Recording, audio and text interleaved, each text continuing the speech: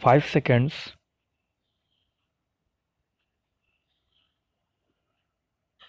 Sir, in August, when the food minister spoke on the food debate, he underlined the necessity for a clear demarcation between the functions of the Union Food Ministry and the food departments in the states. He said that he would confine, as far as possible, to the functions of the Union Food Ministry to discharge the responsibilities laid upon the ministry by the Constitution.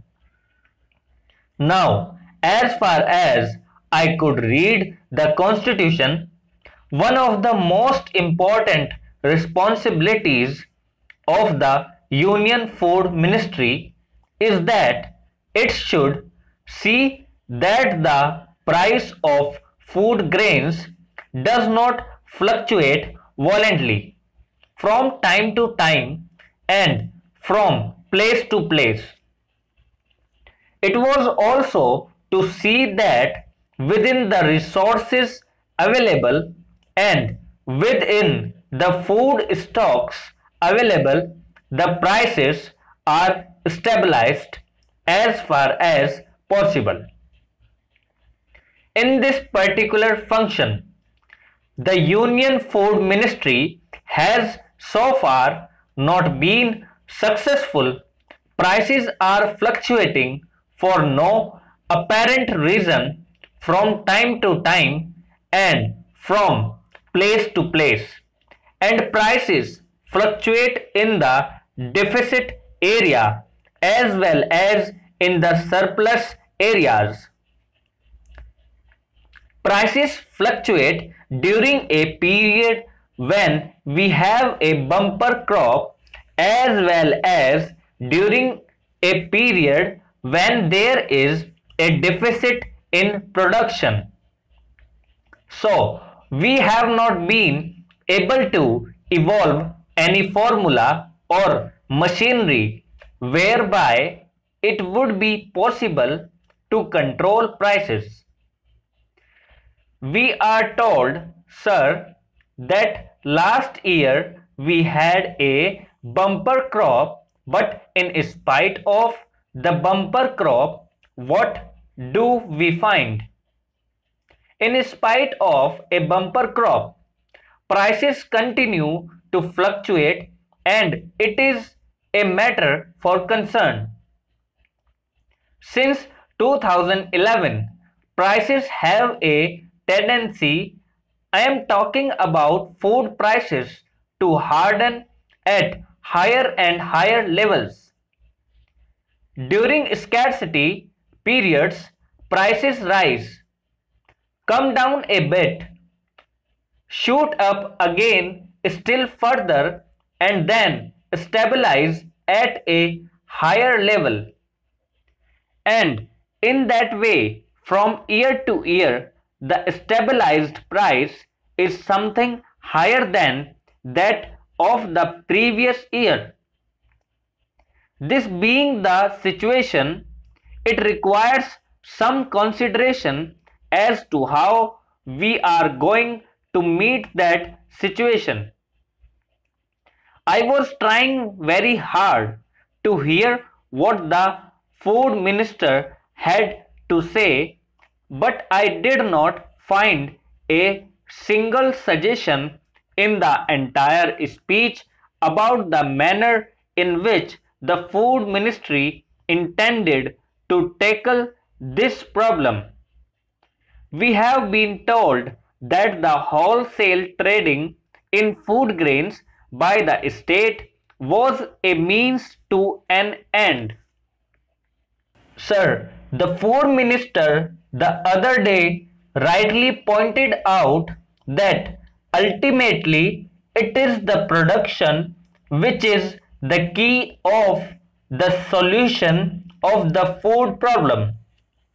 He also pointed out that mere exhortation of farmers to produce more is not going to have any effect, and that we will have to give them economic incentives in order that it may be possible and advantageous for them to produce more. As far as economic incentives are concerned, he said that he was thinking of establishing a statutory committee to go into the question of food prices. Now, sir, all these facts are there, but is it the contention of the government that it is merely the question of prices which keep down the production of food grains? Or is it that there are other remedial measures which should be taken in order that it may be possible for the farmer to produce more? Honorable Dr. Kunjru has already pointed out that increased food production can take place only when there are increased irrigation facilities, enough manure, and good seeds, in which one of these items we are lagging behind. Even the little irrigation facilities that are available are not being fully utilized for one reason or another. Argument goes on, but the fact remains that water meant for irrigation is not being utilized. It is impounded for no purpose whatsoever. What are you going to do? Are you going to continuously argue about what is right and what is wrong, or are you going to take some positive steps to see that all the irrigation facilities that are available are fully utilized and more facilities are created? The same is the case with reference to manure. We have been told that there is not enough manure and that the food ministry is arguing with the finance ministry for more foreign exchange to be made available so that more manure could be produced, and so on. Again, arguments go on.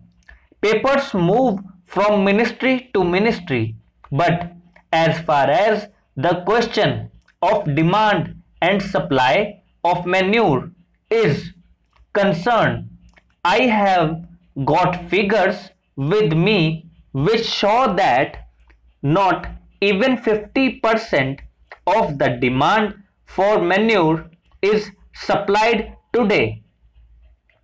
What are you going to do about that? These are problems as far as production is concerned, but to my mind, the still more important problem is the problem of organization in the rural areas. As long as these fragmented holdings remain, it will not be possible for the farmers to take the advantage of the facilities. The system of service cooperatives is the sheet anchor of the Congress policy. Thank you.